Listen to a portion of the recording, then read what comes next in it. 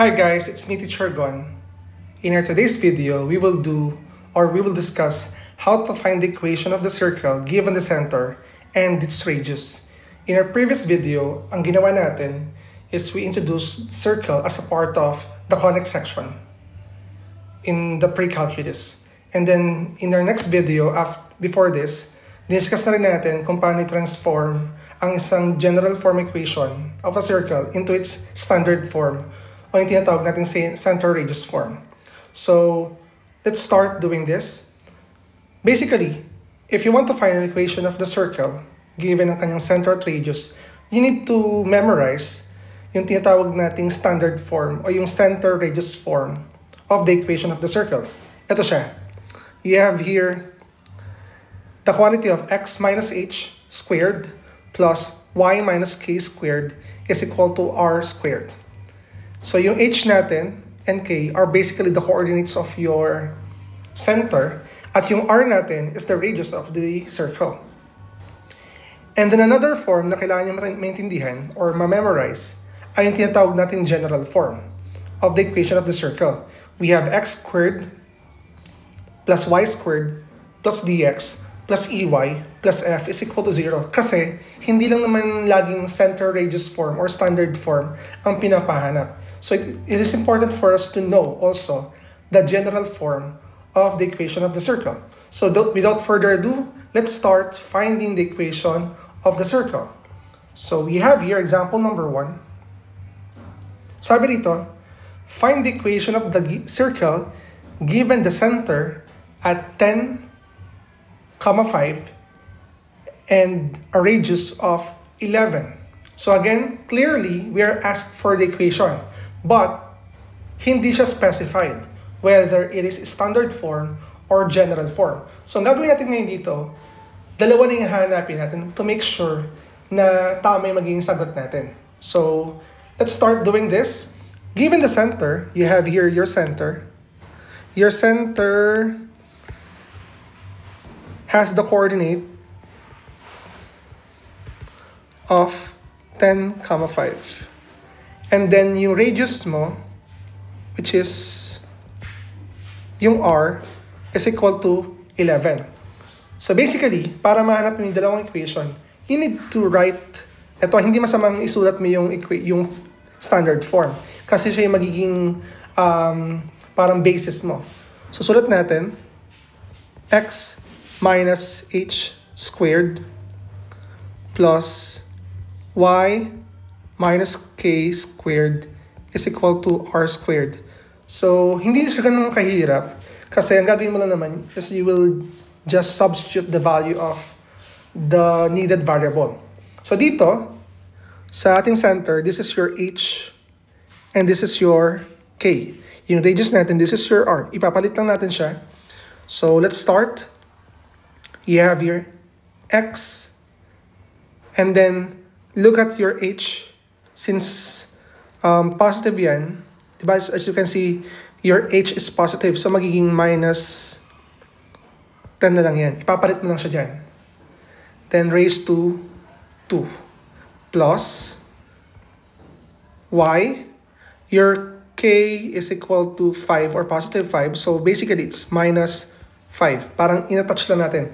Because we have here, explain ko lang ha, bakit hindi positive? So, try natin. Since this one is positive, ang mangyayari is you will multiply positive times negative. So, magiging negative 5 tuloy ito ngayon. Same with 10. Yung 10 mo rito is a positive integer or number. Then, multiply it by the sign of this form. Negative times positive. It will give you a negative answer. So, we have y minus 5 squared is equal to 11. Your r is equal to 11 and then don't forget to raise it by 2. So, hindi pa yung final answer natin ha. You can still simplify it. So, copy natin to x minus 10 squared plus y minus 5 squared. And then yung 11 squared natin is 121. So, this is the standard form of the first problem. You have the quantity of x minus 10 squared plus the quantity of y minus 5 squared is equal to 121. Now, sabi ko nga sa inyo kanina, it is not specified na standard form lang pinapahanap. So given this, eto ha, kung meron ka ng center radius form, you can easily find the general form. So isulat lang natin yung ating general form, which is x squared plus y squared plus dx plus plus f is equal to 0. So basically, ang gagawin natin ay yung ating standard form. Gagawin natin siyang general form. So parang dalawang tutorial videos ang ginagawa natin. So you have your x minus 10 squared plus the quantity of y minus 5 squared is equal to 121. So follow nyo lang yung steps natin.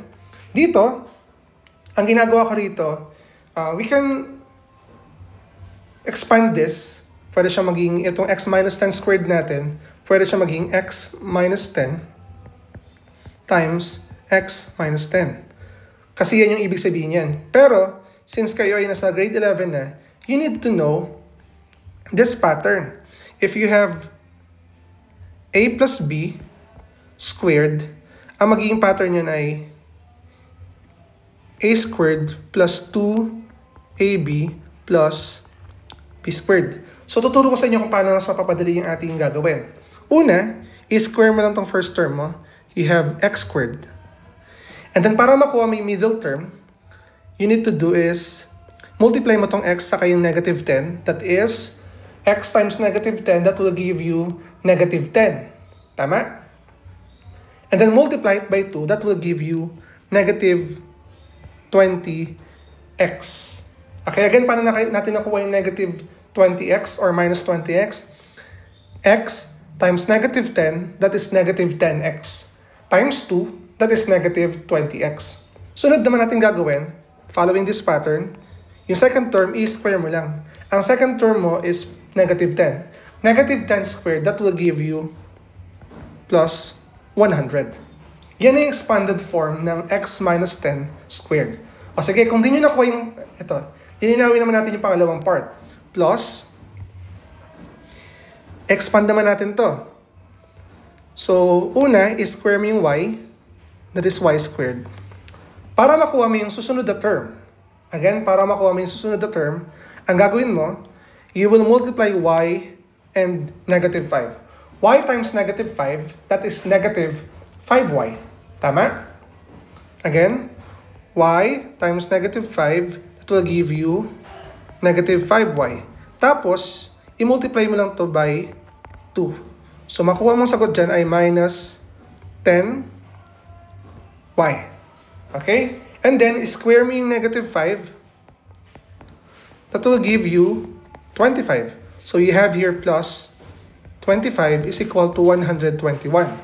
Ngayon, kung mapansin mo sa ating general form, 0 yung ating right side. Ibig sabihin, you need to transpose 21 here. And then, sundin na rin natin yung pattern. Ito yung pattern natin na ito yung pattern. Sundin na natin to. So, una, isulat mo dito yung x squared. Sunod yung y squared plus y squared. And then, sunod ay yung linear term minus 20x. Sunod yung linear term na merong y variable minus 10y. And then, yung iyong constant na 100 plus 100 plus 25. At i-transpose natin, ito pakita ko sa inyo. I-transpose natin si 121 sa kabila. Magiging minus 121 yan is equal to 0. And then simplifying this equation, that will give you x squared plus y squared minus 20x minus 10y plus 4 is equal to 0. Ito na yung general form ng ating equation. I hope na sa first example natin, nalaman niyo kung paano magkuha yung standard form at general form ng isang equation given yung center at ang kanyang radius. Okay, continue natin. Let's find the equation of the circle in standard form with the center at -4, -2, and a radius of square root of 3. Ayan na, sabi dyan, equation in standard form. So, specified na yan. Ang form natin is the quantity of x minus h squared plus y minus k squared is equal to r squared. Ang center mo is at -4, -2, at ang radius mo r, which is square root of 3. Ipapalit mo lang lahat yung value ng h and k. So dito, try natin ha. You have here the quantity of x. So mayroon tayo may minus sign dito. At yung sign ng iyong h ay negative. So we have negative times negative. That will give you plus 4 squared. Okay? And then plus, follow natin to. Y, the sign here is negative. At yung sign naman ng iyong k ay negative. So negative times negative, that will give you positive. So plus 2 is equal squared pala dito. And then yung r natin ay square. So ang r mo is square root of 3 and then square. So hindi pa tapos yan. Kasi you need to simplify this part. Okay? So pag in-square natin ang 3, ang square root of 3, may eliminate to. Ang matitira na lang ay yung 3. So the standard form of the equation is none other than x plus 4 squared plus the quantity of y plus 2 squared is equal to 3. This is the standard form of the equation of the circle in problem number 2. So I have here two examples or two item activity na ipapagawa ko sa inyo para ma-apply nyo agad kung ano yung natutunan nyo within this tutorial video. Again, if bago ka lang sa YouTube channel ko, don't forget to like and subscribe at pindutin mo na lang yung bell button para lagi ka updated sa ating mga future uploads. Again, I am Teacher Gon.